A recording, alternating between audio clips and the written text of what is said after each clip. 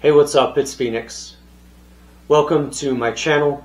I hope that you'll check out my other videos, and I hope that you'll check out my books. Also, welcome to my Mind and Art series, where I talk about the conjunction of art with mental health concerns, and where I tie them together, often understanding recovery, and often understanding how the mind can relate to very abstract at times, but also very appealing and practical thoughts about our lives and about how it relates to mental health. I'm super stoked because today I'm going to talk about Diary of a Madman by, his name is Jason Dunphy, and this is a book that I read recently, and I'd like to talk about a few of the themes and things that I observed while reading this book. So I actually found it offhand. I went to Marissa's bookshop in Salt Lake and found this book on sale, and I decided that I would check it out. And I approach writing and narrative from two lenses. One is my lens of my own curiosity and passion for words, my own curiosity about narrative and about how we construct stories and how we put thoughts and emotions and experiences and ideas together into stories. But I also look at it from the other side of my life through the lens of disappointment and feeling like you failed, to where I take my art, such as my writing, very seriously, but have often struggled by feeling as though my narratives don't capture what I hope they will, that they're not good enough, that they're not interesting. And so with that being the case, with us being an easy critic of ourselves and the works of others, it's easy for me to take a very critical view of the text that I read. I could be overly analytical and reject a lot of what they're expressing. But there's another side to it, which I think is this openness and curiosity that I feel, this desire to understand writing, this desire to understand narrative, especially as it involves recovery from mental health concerns or even drug addiction. I myself have struggled with mental health struggles with schizophrenia and my diagnosis of schizoaffective disorder with bipolar, where I've definitely struggled to deal with the world and to deal with my own mental health stuff. And so I was actually really interested in reading this book because I liked the title, and I approached it from that perspective of curiosity and passion and the love of stories and the love of narratives and studying narratives. And this is what I would say about Diary of a Madman. You could be critical. You could say, well, maybe the book was a little bit too short, or maybe the book didn't capture the intensity of the experience because it wasn't as fleshed out as maybe other books that are more literary and high profile would do. But I think all of that is a mistake, because I've been thinking about my approach to language and narrative, and I struggle because I love words, I love complexity, but I have been taking the bitter pill and looking at it from the opposite of how I normally think about things, as needing to be very dense and complex and complicated and to be like 1,000-page novels. So, for example, maybe we should all write stories like David Foster Wallace writing Infinite Jest, which was about addiction actually and mental health stuff such as anxiety, and looking at it from this complex lens, this maximalist lens. But there is a place in writing and literature, which I think of writers like Dennis Johnson and Jesus' Son, which is about addiction and the struggles there. But I also think about this book, Diary of a Madman, because it's a very straightforward, concise narrative that hits to the heart of the matter and that gets to the point of what this is really all about. And it does it by not going into too much complexity, by letting the complexity come through the experience itself. And I'll admit, I like this approach.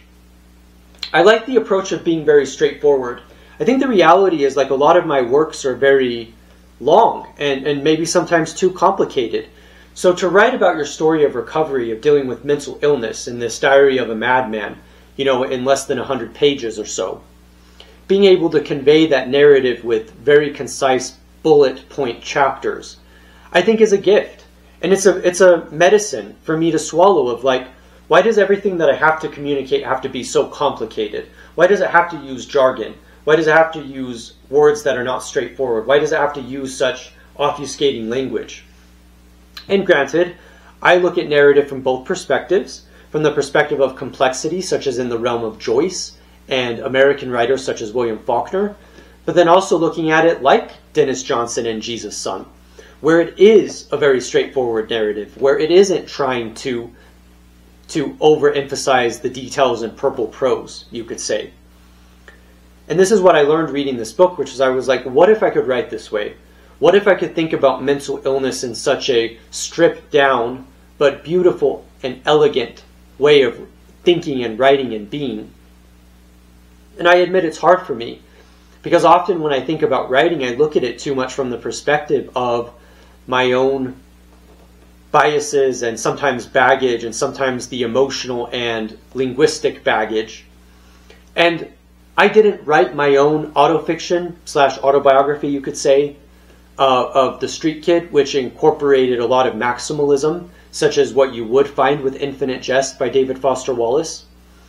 But looking at it from this perspective of like, what really matters with the conveying of our experience, and what I think is so effective about this book, is the fact that it captures it from the perspective of this urgency, that you can tell that the writer is understanding his own life by writing about his very heartbreaking experiences.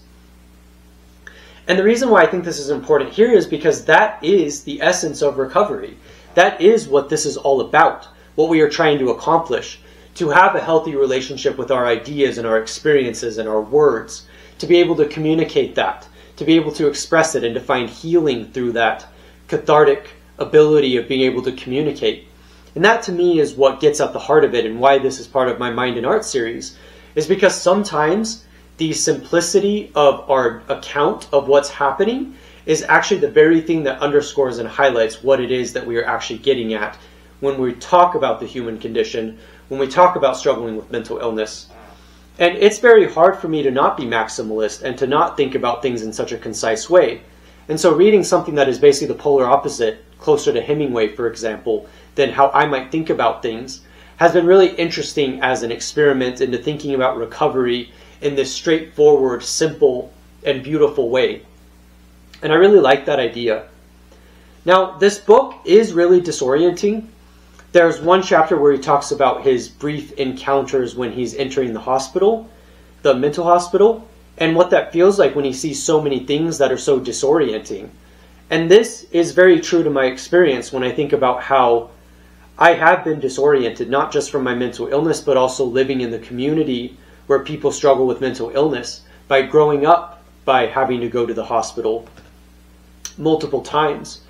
And I think it's really interesting the way that he captures this direct experience of struggling to accept that he is a teenager with a mental health condition, probably partly brought on by drug use, partly brought on through trauma, but also partly just something that exists for its own sake because of genetics or neurobiology, and not fully understanding what's going on with that experience.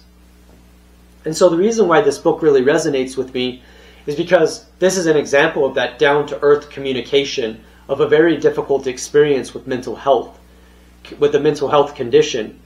And the whole book is like that, where like he's describing his experiences, you know, where he was trying to hitchhike, where he was trying to run away, where he was trying to self-medicate.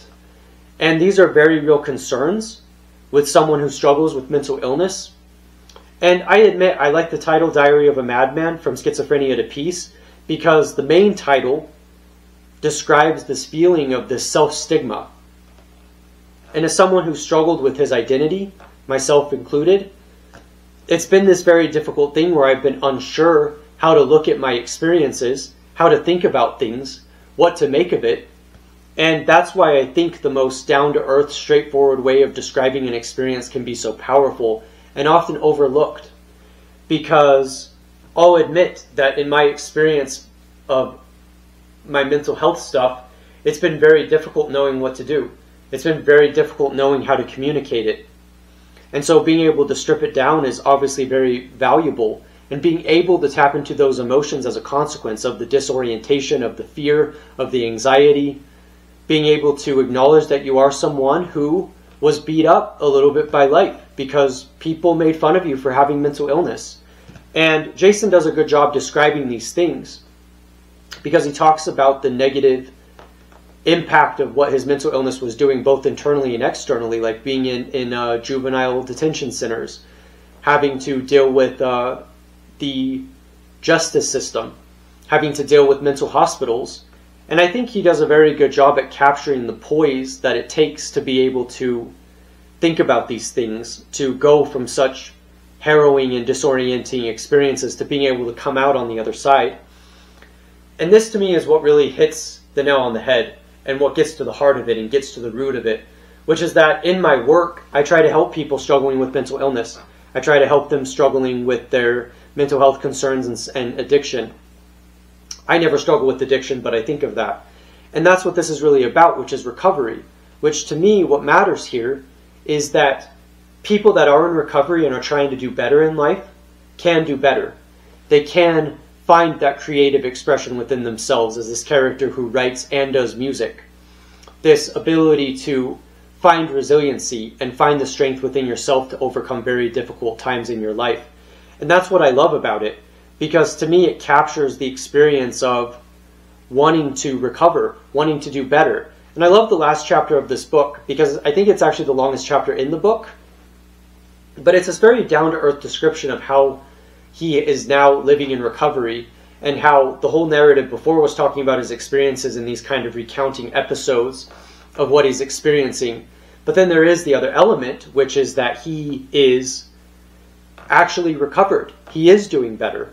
And he is able to capture it in these straightforward terms. And not only is it helpful to look at things in this stripped down fashion as a kind of expression and communication and this ability to get that across, but it's also in terms of how he structured the book and how he wrote the book and how he thinks about things, which is that this book, I can imagine, was very cathartic to him to be able to create, doing music, being able to live in the world and be successful. When the prospects are very low for you to be able to survive when you have mental illness and you struggle with it, it seems to me that that's partly what's so amazing about being able to get through, is that it is the heart of recovery. When you're able to live a happy life and you're able to overcome the difficult things you've experienced, I just find that very moving. And I think this is what this book captures very well, which is this ability to be able to have that understanding, to be able to realize that you can get through and that you can have a happy life and that things can be wonderful and that you can find joy. That is the essence of recovery and what I try to encourage with people who are struggling with mental illness and struggling with addiction, to remember that. So yeah, I'm Phoenix. Thank you for watching this video. I appreciate you being here. And yeah, I will see you soon. Thank you for watching.